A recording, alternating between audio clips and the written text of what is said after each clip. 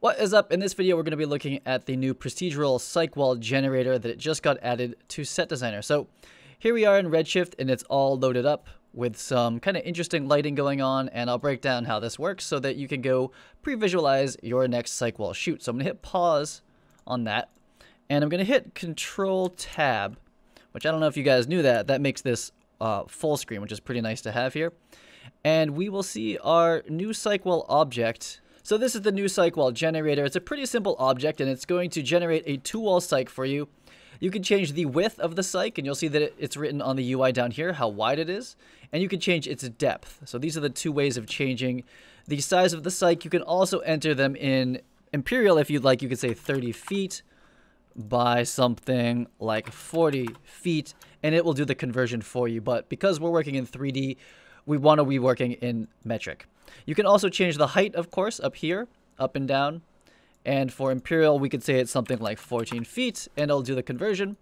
And the last thing we can change here as far as dimensions is the radius of the actual cyc wall. We have it from anywhere from 10 centimeters to 100, and that's basically the size of most cyc walls that are out there. And in Redshift here, to change the material, you can go over here and create a new material. You can then open it up and say we want to make this a green screen. We would click this and we would make it like that. Turn off the reflection. You select your Cyc Generator again, and you're going to click and drag your new material into that link slot. And now it's green.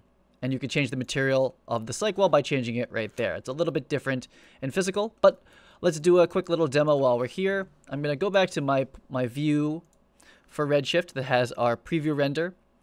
And I actually don't like this. I'm going to go back to the gray material. So this is a gray cyc now. This is not white. And let's turn off all of the lights for now. We're going to turn off all the sky panels to off. And let's hit play. We're going to let this load up. So this is the default lighting right now. There's no lighting happening on this little cyc wall. And let's turn on our breezy. So that is, where's the breezy? That's this, right? So let's turn on the breezy here. Turn it on.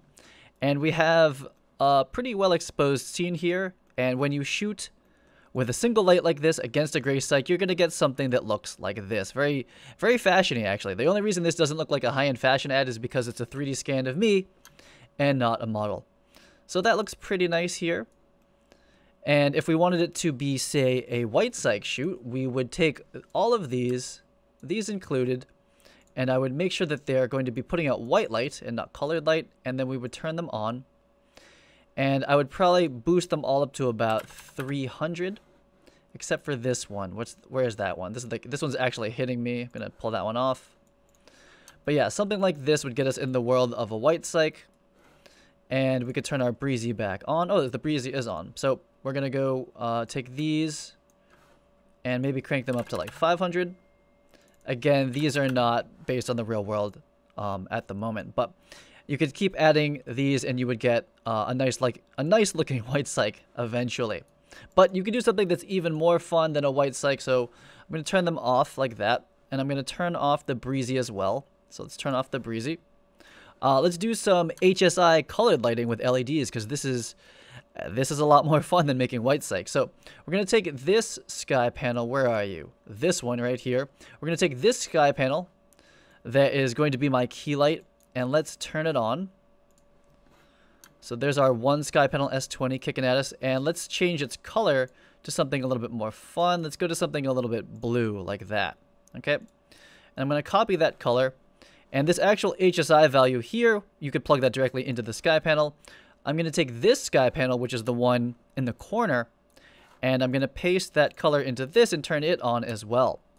So now we have a blue on blue scene here, and I think the sky panel in the background is a bit bright, so I'm going to go to 200. And because we're using a gray cyc, we're actually able to get darker tones out of the cyc wall than if we were using a white cyc. It's possible with white cyc, it's just a little bit harder to control everything.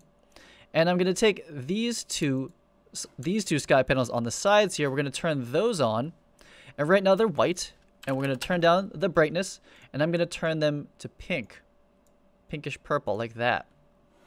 And if we zoom back into like an actual shot, we're looking at something that's pretty cool, a little bit hotline bling. So If you are familiar with shooting with gray cycs and using HSI LEDs, you can now pre-visualize very accurately what that's going to look like. Show this to the director, and very quickly you can be like, well, what if we want to do orange on the sides instead? Instantly, we are in a different color scheme. You can present this to the director. And this overall is pretty accurate as far as the colors. Now, for the brightness and the photometrics, we haven't dialed those in correctly yet, but you're still going to be able to come up with some pretty good looks. So that is our really quick look at the Cyc Generator 2 wall here. Again, you can change the dimensions, you can do depth, you can do height, you can change this, and you can change the color.